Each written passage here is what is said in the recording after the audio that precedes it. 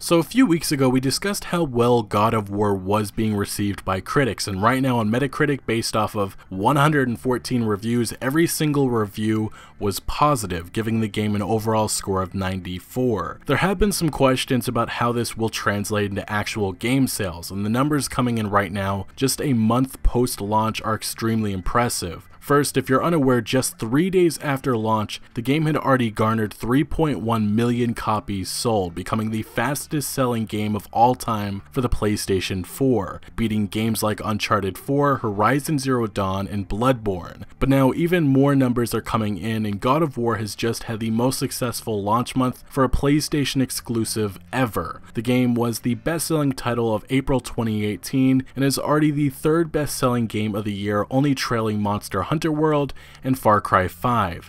Additionally, it's been reported that God of War impacted hardware sales last month, with Sony selling 326,000 PlayStation 4s, more than double of its nearest competitor. That number is also the best April hardware sales numbers return in terms of units in nearly a decade. But the success story that is God of War continues, as PlayStation 4 software dollar sales in April 2018 set an all-time April high for any platform since tracking began in 1995.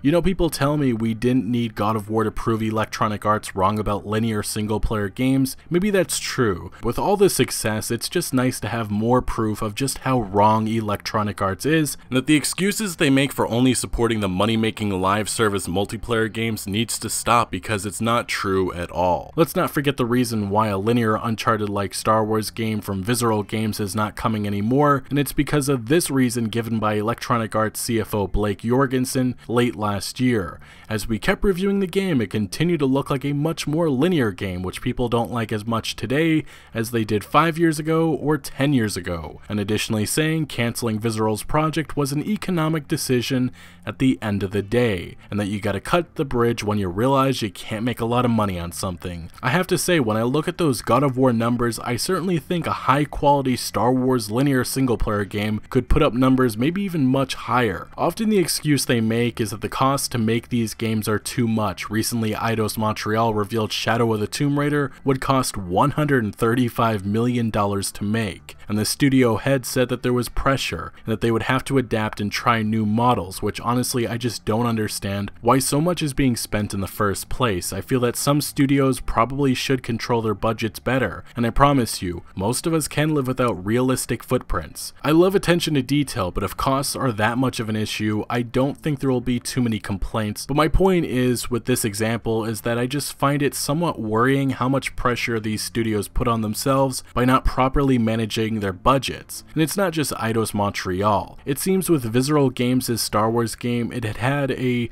troubled development, and EA pulled the plug because with a linear single player game, you can't turn it into a live service game, which is what they ultimately wanted. It's no longer just $60 these publishers want. They want people spending hundreds and hundreds of dollars, which is what you call getting greedy. But the thing is, with Electronic Arts, they just don't seem to understand the market for single player games at all. A recent indie single player game they published, A Way Out, coming from this guy.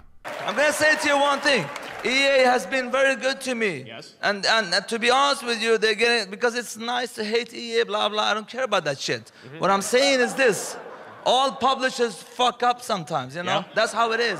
It sold 1 million copies in just 2 weeks after launching, in which Electronic Arts originally thought it would only sell around 900,000 copies a lifetime. They just seem so out of touch, not understanding what consumers really want. Anyway, God of War director Cory Barlog has also recently discussed the subject of our single-player games dying, in which he said, single-player games are the phoenix at this point. We go through the ebb and flow. Games change by the different creatives that get involved and say, I have this crazy idea. He would then go on to say that regardless of multiplayer hits like Fortnite, it doesn't necessarily mean that anything else goes away. It simply says that's the thing we're paying attention to. And I think he's on point with these comments, really putting in perspective this single player versus multiplayer debate.